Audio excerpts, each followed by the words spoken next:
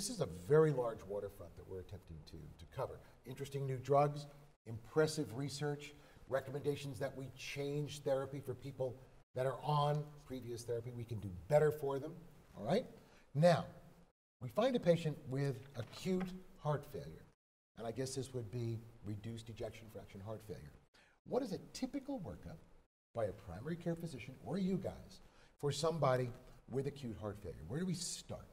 I think the first question is, where are you? So many of the circumstances were either in or out of the hospital, and I think there's a slightly different pathway for patients who present sick acutely in the hospital. But for the most part, what we're trying to do is figure out, well, why now?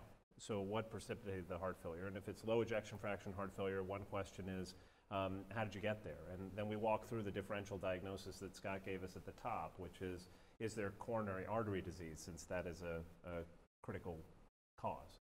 Is there uncontrolled hypertension? Does the patient have other risk factors? Is there a family history? So once we walk through the etiologies, then we can kind of decide, well, what's likely in this patient, and then begin the diagnostic workup.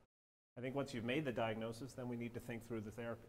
So if you've established the diagnosis of acute heart failure, does it matter how you got there? Do the drugs that you prescribe, the therapy you're going to initiate, does that really depend upon the etiology of the heart failure once the heart failure is established?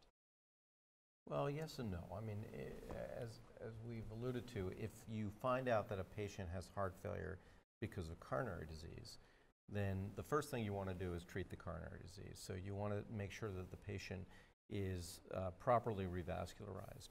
You don't want active ischemia in a patient with heart failure. If it's valvular disease, for example, you want to address those issues potentially. But one of the things about heart failure with reduced ejection fraction is that there is a final common pathway that tends to respond, no matter what the etiology, to pretty much the same therapies, with maybe the exception of CRT, which is useful particularly in patients with left bundle branch block, wide QRS, electrical disease. Cardiac resynchronization therapy. Okay. Yes. Biventricular pacing. Biventricular pacing.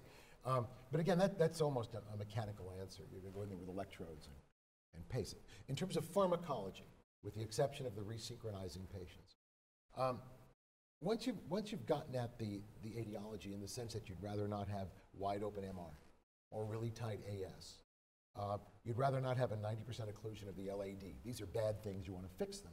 You're still left with a patient with heart failure. Yeah. Now, at that point, are all comers the same? Well, initially, when you're acutely presenting, you're going to present the same way, whether you have HFpEF or HFrEF.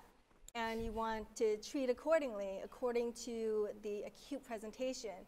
But once the patient stabilizes, that's when things really change dramatically. And so, you know, the HFrEF strategy completely changes. You put them on all those chronic heart failure medications that we had talked about earlier.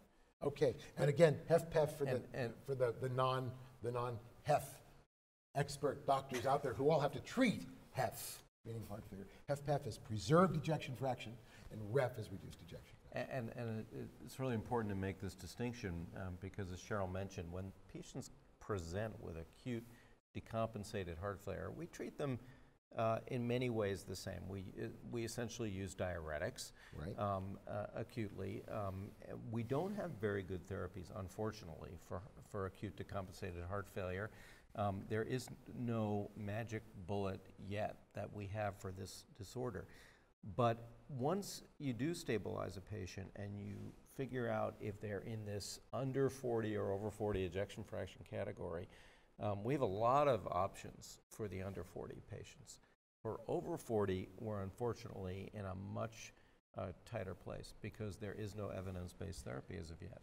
But I think that, you know, to the initial question, there's essentially then the workup for almost all patients because of these issues has to begin with a clinical exam, history, an echocardiogram, and in most cases some assessment for coronary disease in patients at risk. I mean, would there be any time you wouldn't look for coronary disease? I mean, why wouldn't you? Well, in a 20-year-old or a young patient who doesn't really have risk factors for coronary artery disease, then the differential is weighted towards familial causes or congenital causes or valvular causes. And in those populations, we don't necessarily suspect.